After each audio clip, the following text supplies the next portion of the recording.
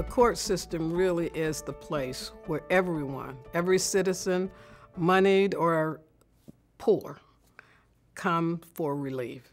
When you have a dispute, whether it be with another citizen or with the government itself, they come to the court system for relief. And really, the court system, in addition to interpreting the laws and rendering decisions, really sometimes are often there to protect the rights of the citizens, and even often the minorities against the majority. The court system really is the last place you can come to air your grievances.